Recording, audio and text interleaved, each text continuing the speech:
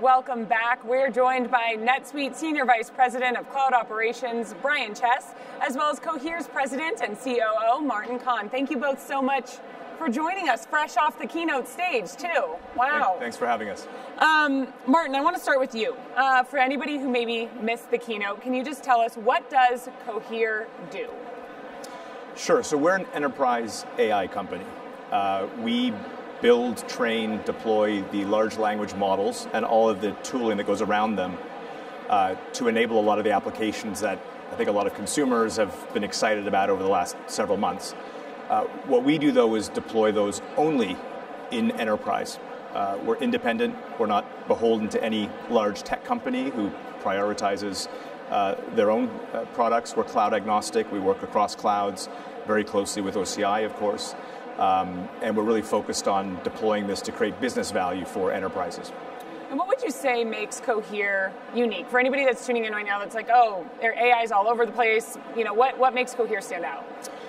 Well, I think some of that core positioning and focus, we're only enterprise. We don't have consumer chat bots. We're not trying to get 1 million subscribers at $20 a month and so on. We're just focused on helping companies to create value.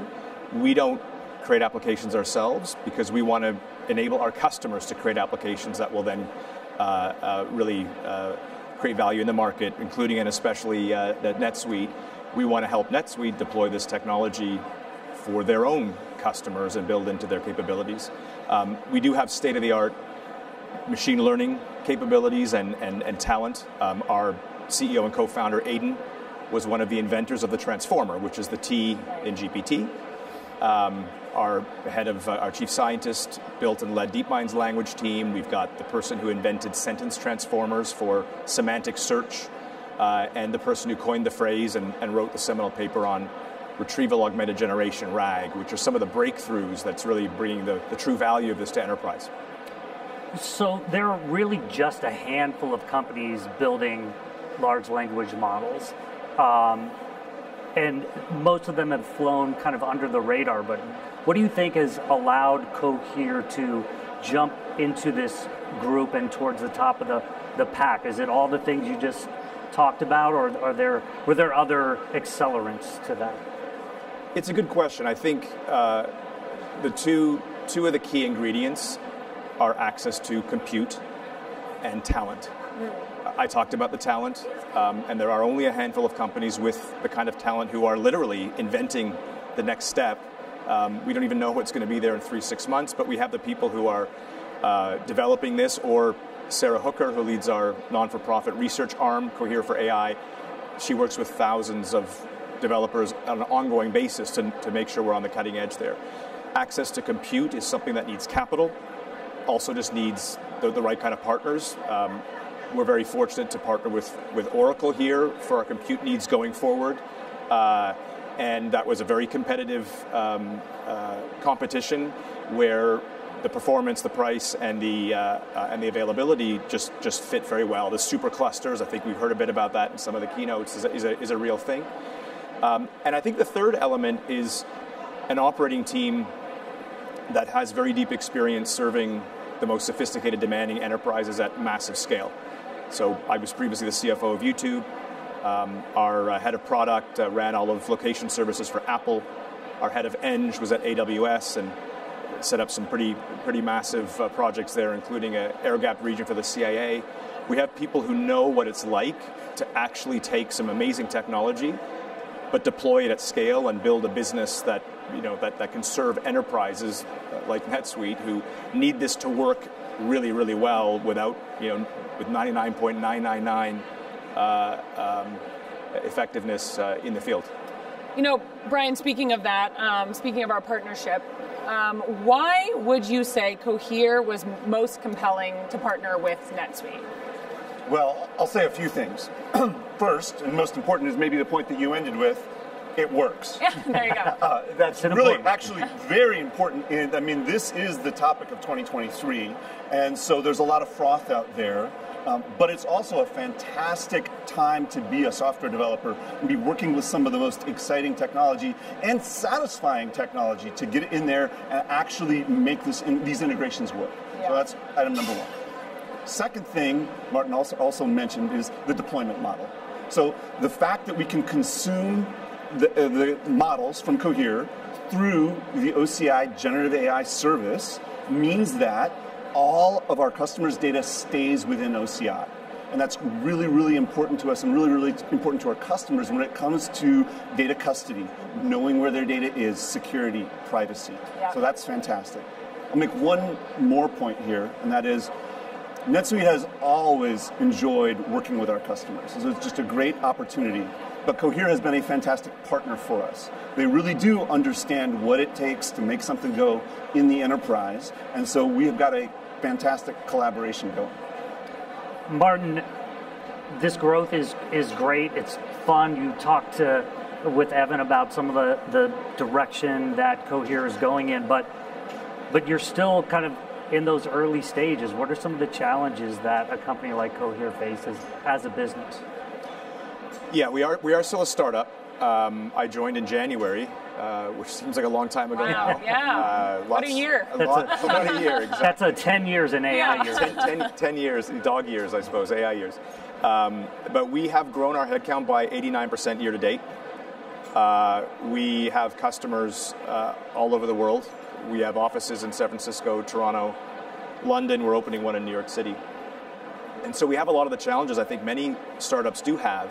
How do you run the business and balancing agility with discipline and operational rigor? I know that well from my time at Google, but this is a small company that needs to be agile. And so we're actually quite excited to now be a user and a customer of NetSuite.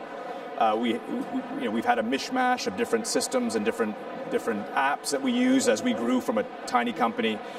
It just got to the point where that's not sustainable, and we can't run a business, especially with the amount of capital we've raised, with the amount we're spending on various compute elements, with the customer base we have, without much more rigor. So we're very excited to be deploying NetSuite, which enables us. We're going to start with the core and get that right in finance, but then it can grow with us as we layer on more and more needs and capabilities, including across the globe.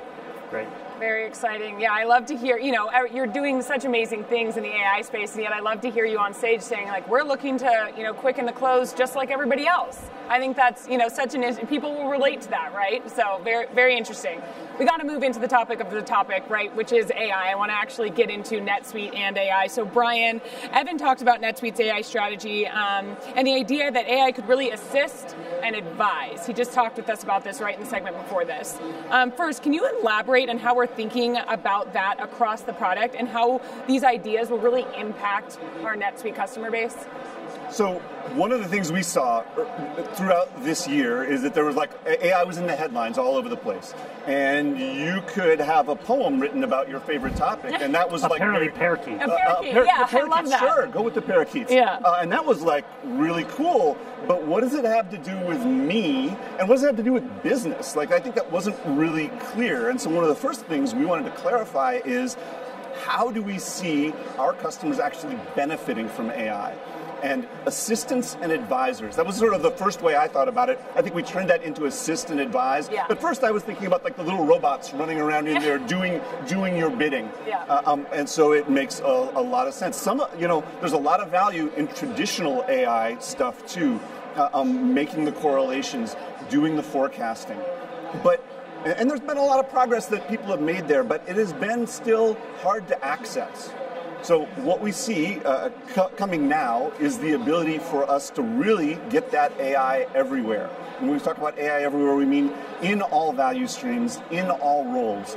It doesn't necessarily mean every button that you click needs to be AI powered, but it does mean that when you log in as a sales rep, there's AI that's working for you. When you log in to manage the warehouse, there's AI working for you. AI really does apply to everything, and it does those two things. It assists, in other words, does the work for you in some cases. Easy example there that Evan talked about, bill capture. We need to make sense of what's on that PDF and turn it into something that makes sense in your NetSuite world. And advise, maybe tell you what those numbers suggest should happen next. And generative AI is a fantastic tool there. Yeah, and I think, what I heard you guys talking about a little bit on stage was, NetSuite as an intelligent agent. And that's kind of both of you can remark on that, but that's an exciting development from our point of view, I would think. So agency is a tough topic, if you ask me. I think where we are today, is the state of the art, 2023, it makes sense to have a human in the loop. In other words, don't send the AI off on its own to run the business for you. Have the AI assist and advise. Implicit in that is that there's a human there overseeing that work. I agree with that. That's very important, and it's one of the things we've talked about even in some of the policy discussions. It's very important to define when you need a human in the loop, when it can be a suggestion, or maybe 3 alternatives that the human would then select between. Yeah, it's a good point. AI is there to assist. There's still human to make that final decision. Yeah. And I think I want to just end right there. We get to talk to a lot of customers. We happened to be at CloudWorld just a month ago talking to customers about AI, and we've been talking to our customers here and customers out, in the field over the last, over 2023. AI can be, a little scary to approach.